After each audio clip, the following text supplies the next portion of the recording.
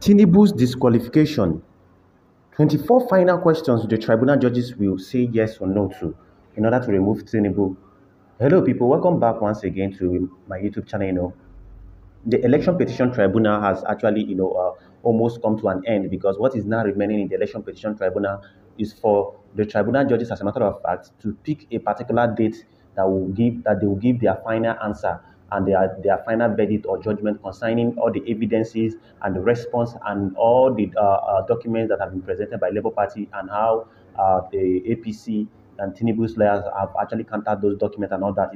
So they have to choose a particular date to answer yes or no to some certain questions, and that will come up. That will actually present and bring forth their final answers. A lot of people are wondering, what are these 24 questions?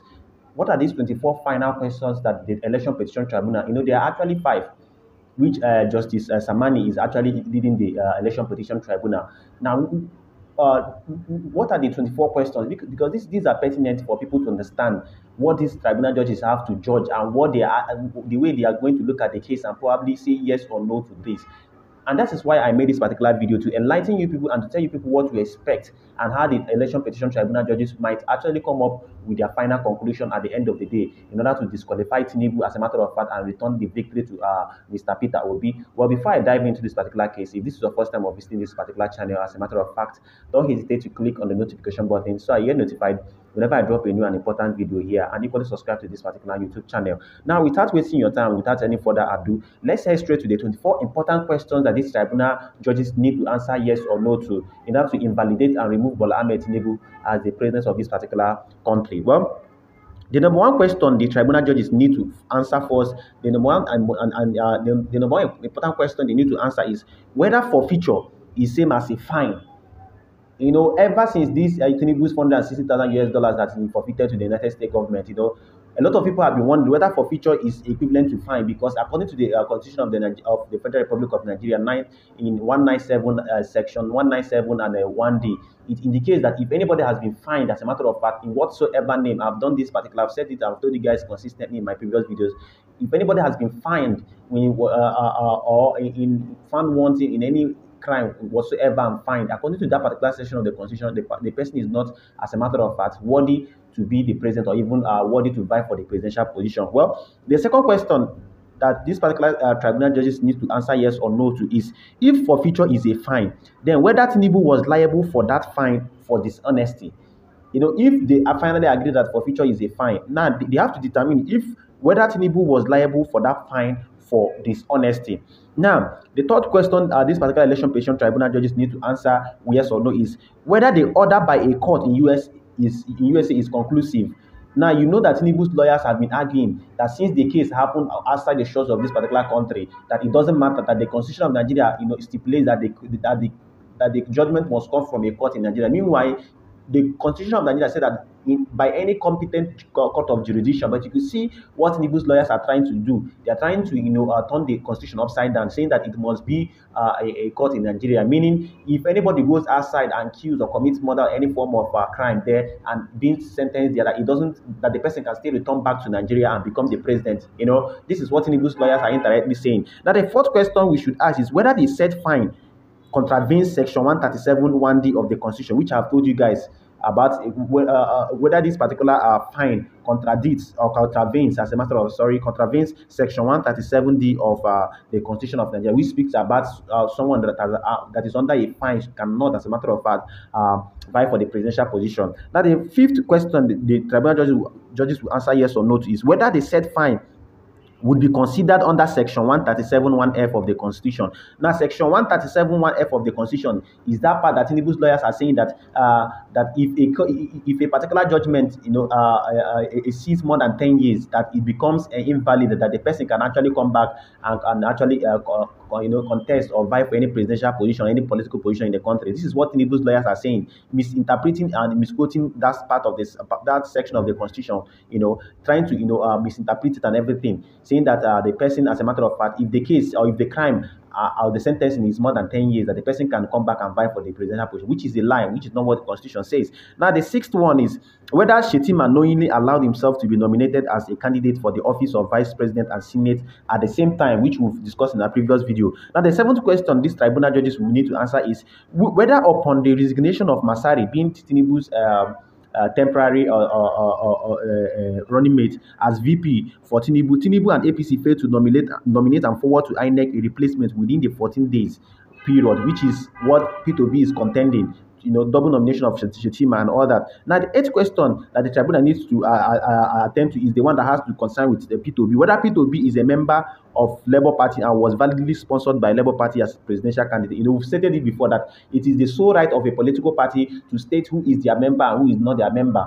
No other political party has the right to state that this person is not a member of a political party, provided that the political party recognizes the person according to the constitution of their party.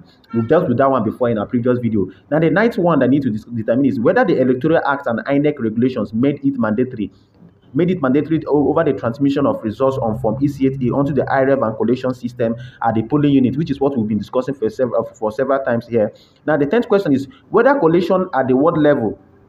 Now, this is the 10th question they should answer. Whether collation at the ward level can proceed without ascertaining the accreditation number on the hard copy of Form EC8A with the accreditation number displayed on the physical BVAS machine. INEC did manual accreditation. Meanwhile, they did not even use the BVAS machine to check if the total number of votes were more than the total number of people accredited, which could actually signify overvoting, which P2B submitted a lot of polling units where there was overvoting and all that, And the 11th question INEC, the tribunal judges need to answer is whether collation at the ward level can proceed without ascertaining the votes scored by political parties on the hard copy form EC8A with that in the uploaded copy of EC8A on the IREV. Now, this is what I've dealt before.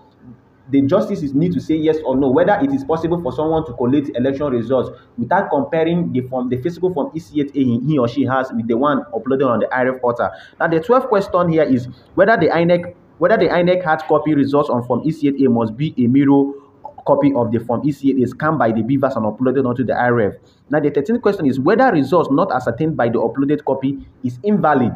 Now, the 14th question to determine is whether the CTC, the certified true copy results uploaded onto the IREV but unreadable, will be considered invalid, because I told the P2B brought 18,000 plus polling unit results from IREV portal that we are blood. So the election petition tribunal judges need to say yes or no, that whether the CTC being certified true copy results uploaded onto the IREV but unreadable will be considered invalid, whether they will consider the results invalid and order for a rerun. The 15th is whether the CTC original result sheet that are unreadable will be considered invalid. There were certified true copy of original result sheet that are still unreadable. Will they be considered valid or invalid? Now, the 16th question is whether INEC is at the liberty to upload unverified or unreliable results onto the IREV to be viewed by the Nigerian public.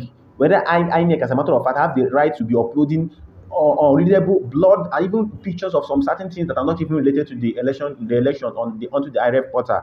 Now, whether the 17th one is whether invalid results be cancelled according to section 51(2) of the Electoral Act. Then the 18th one is whether there are polling units where overvoting occurred, which I've explained before. Now, whether the combined failure to upload results from the polling units, unreadable from EC8A results, and instances of overvoting be adjudged as substantial non-compliance with the Electoral Act, which is true. Now, the 20th question is whether the combined effect of instances of overvoting and unreadable results would have probably brought about a different outcome of the results. Then the last one is whether INEC knowingly neglected to upload the results at the polling unit. Then the last one is here is okay. The 22nd one here is whether INEC knowingly neglected to ascertain the political parties' results with the IREV result upload onto the IREV during the collation. Now, the 23rd question is whether FCT Abuja is considered one of the states of the federation for the purpose of presidential election.